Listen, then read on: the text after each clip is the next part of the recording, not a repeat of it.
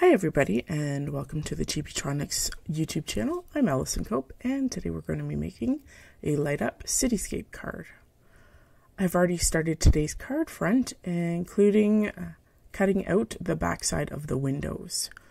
I'm going to create a stamped panel in which to create our circuit today.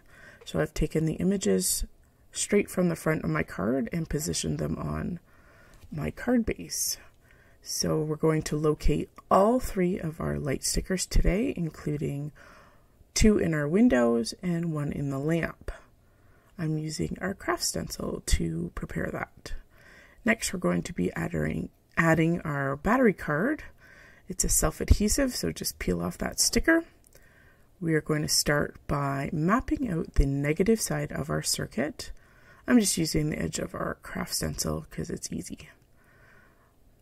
The negative side of our circuit needs to touch the pointy part of our stickers today, so I'm connecting all 3 of those points together. Next, we're going to map out the positive side of our circuit, which comes off the flap of our battery holder.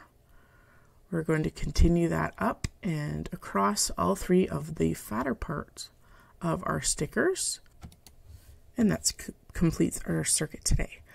We are going to put a yellow LED light sticker on first underneath that little lamp.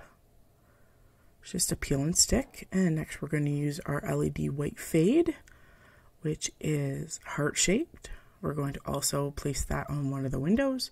And we're also going to use our LED white blink sticker, which is a gem-shaped. And we're going to position that over our second window.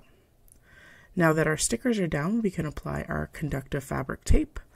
And this tape is adhesive. You just peel off the backer, and it is bendable. So you just bend it around all of those corners.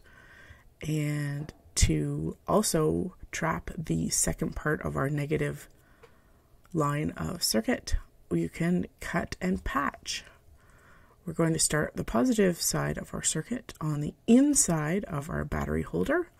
And you're just going to go to the outside of the flap and then continue on down the remainder of the red lines and over each end of those stickers. And we need to trap those other 2 stickers. Just make sure that you don't cross your positive and negative lines.